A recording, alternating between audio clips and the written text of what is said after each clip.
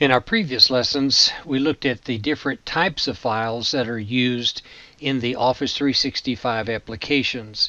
In this lesson, we're going to just look at saving files, and I'll try to show you a couple of things that'll help save you some time.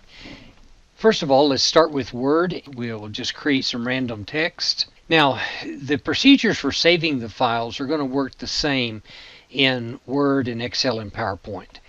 So we have text in our file, and the first thing we need to do as we think about saving our work is just look up here at the title bar. And on the title bar, you'll see the name of the current file, and this shows to be Document 1. Now, if I were in Excel, this would say Workbook 1. If I were in PowerPoint, it would say Presentation 1. But notice there is no file extension, and that's because this is just the default name given to a new document that's being created and has never been saved. It's just called Document 1 or Workbook something or Presentation something. So we're going to give this file a name, and if you're going to give a file a name, then that is the function of Save As. When you're first learning how to use Office, you may be tempted to use your mouse and come over to File and then come down to Save or Save As here.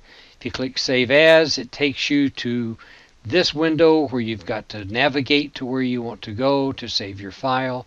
That's a sort of several clicks to get to one location. There is a faster way, so I'm going to go back to where I was, and have not saved this file under any file name yet, so I'm just going to press the F12 key. F12 is just a very fast way of getting to the Save As dialog box. And I'll come down to where I see file name already highlighted here. And if you don't give a specific name, then what Microsoft will do is just take the first few words of your document. So you can see here that the first few words are video provides a powerful way, and so on. And so the file name here says video provides a powerful way, blah, blah, blah. So, and it's already highlighted, and if it's highlighted in any of the Office applications, then that means it is selected. And all you need to do is just start typing. Now, what I'll see a lot of students do is try to hit delete to remove that. But I see some students who will actually come out here and they'll spend all the time to backspace that out. You don't have to do any of that. So again, let's do this. Hit F12. Whenever you see something that's already highlighted and selected, all you have to do is start typing, and that will replace it'll replace the text there that's already selected. And I'm just going to type R to start my random file name. And I'll just call it random file. And so here it's going to be saved as a .docx. Now, if you're told to save it as random file .docx, then you don't need to type in the .docx, because whatever is selected here as save as type will automatically be added to the file name that you give to that file. And this is true in Excel and in PowerPoint both.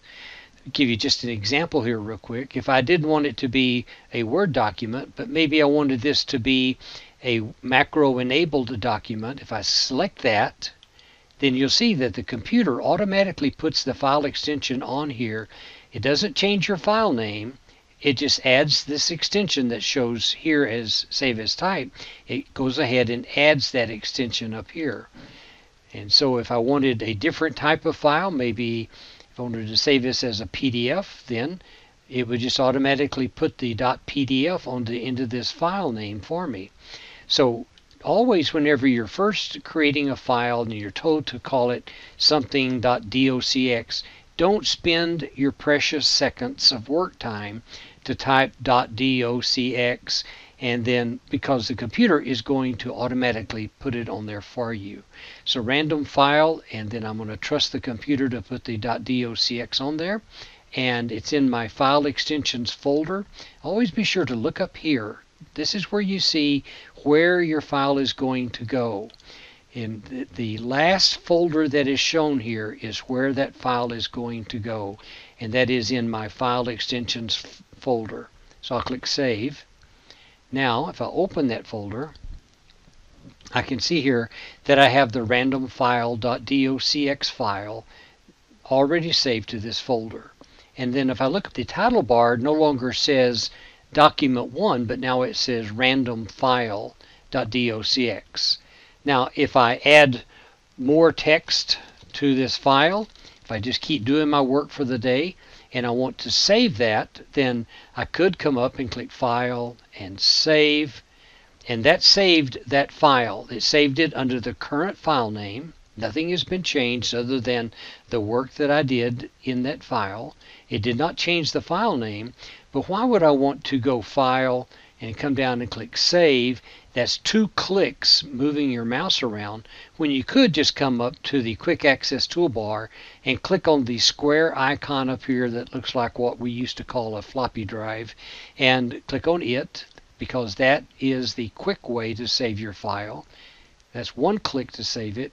Or what I could do, if I continue to add more work into this file, I could just hit Control S, because Control S doesn't require me to move my mouse at all, and that is the quick way to save a file. Remember that Save As always assumes that you're going to be changing the file name or giving a name to a file that doesn't have a name.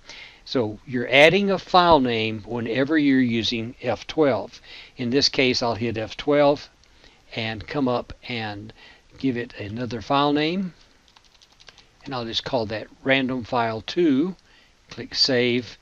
Now I can see up here that random file 2 is what is showing in my Office application here. If I open the file folder, I can see that both of those files exist. Now, very quickly, let me show you 2 other things that you can save in some of the Office documents. If I click on Design in Microsoft Word and come to the Themes group here, and I can come down and save a current theme. So if I've changed the theme here, maybe change the fonts or the colors or the background or whatever, if I want to save this theme, if I come to the Save As type, there are no options because it's THMX, and that's true for Excel, PowerPoint, all of them. So there's only one type of file for Office themes, and Microsoft wants to place, by default, all of these theme sets that are being created up in this folder called Document Themes that's located in Templates inside of Microsoft, inside of Roaming, inside of App Data. That's a long, convoluted thing. You're never going to remember this, but just always notice where it's going to go, because there may be times where you want this theme that you're creating to go to a different place.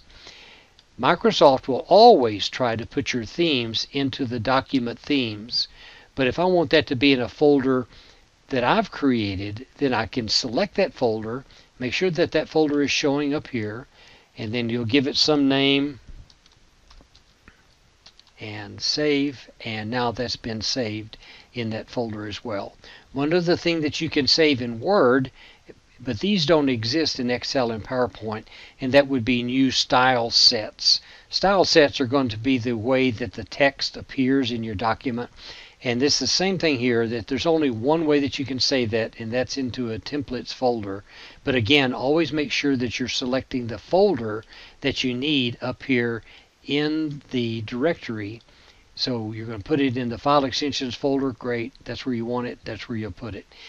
But so always be sure to save your document under the proper file type. Make sure you're selecting the right folder, and then use the keys for Control S to save and F12 as Save As, and it'll save you a lot of work and a lot of time as you're creating these documents.